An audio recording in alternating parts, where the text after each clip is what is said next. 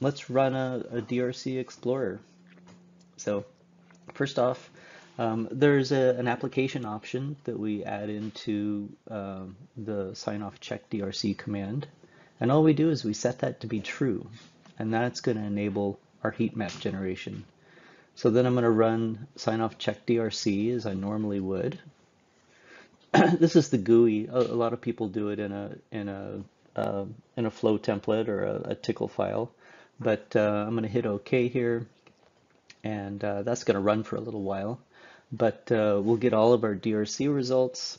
And then I want to look at my heat map. So in addition to all these other routing sort of maps, I've got my Icv Drc Heat Map. So I cleaned up my metal fill earlier, but I do have I know I did a ECO down there where that red dot was. So I'm suspecting that I've got some metal 1, metal 2, perhaps DRC errors.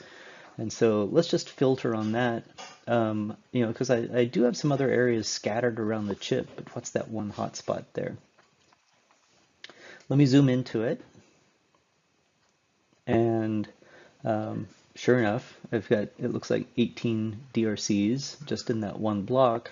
But that it's kind of hard to see. So let me turn that off so that I don't fill up the design with that solid red. And instead, let's look at the sign off check DRC errors in that area.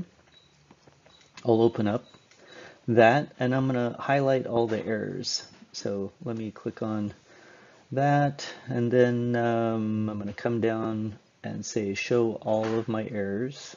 And then I can see, sure enough, I've got one area about the size of a standard cell and a bunch of errors in there. And it looks like I just need to do an incremental route in that area, which I neglected to do after swapping a cell.